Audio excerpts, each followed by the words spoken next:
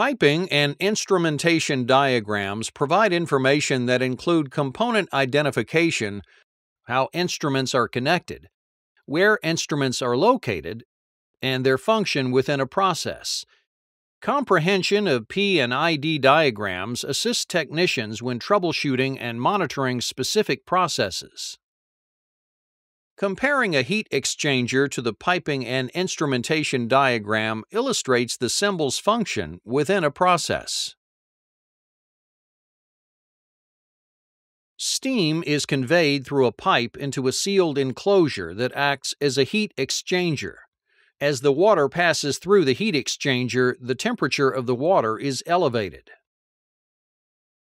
To read the control loop, a series of steps are performed.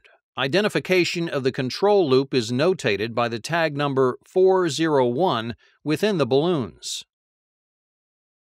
The valve that allows steam to flow through the pipe is the symbol with two triangles. In the top portion of the symbols is the functional identifier, and the first letter denotes the measured variable. The first letter of each functional identifier is the letter T, which defines the process of temperature control. The instrument connected to the heat exchanger contains two other types of information.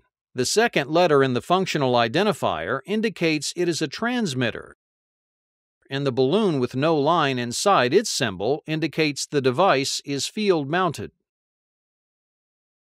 A capillary tube that sends a signal from the heat exchanger to the transmitter is represented in the diagram by the line with X's.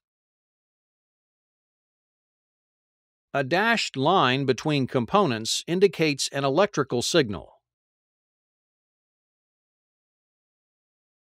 The controller and indicator is the instrument where the transmitter sends an electrical signal and is shown in the functional identifier at the second and third letters, I and C. Balloons with a solid dividing line indicates that the instrument is board-mounted. An electronic signal from the controller is indicated by the dashed line.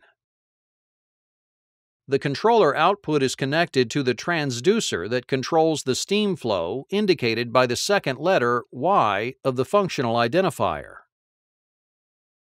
The transducer converts an electronic signal to a pressure signal and is indicated by the square containing the letters I and P.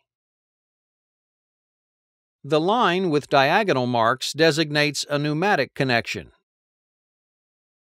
The pneumatic-controlled diaphragm actuator that opens and closes the globe valve regulates steam in the process.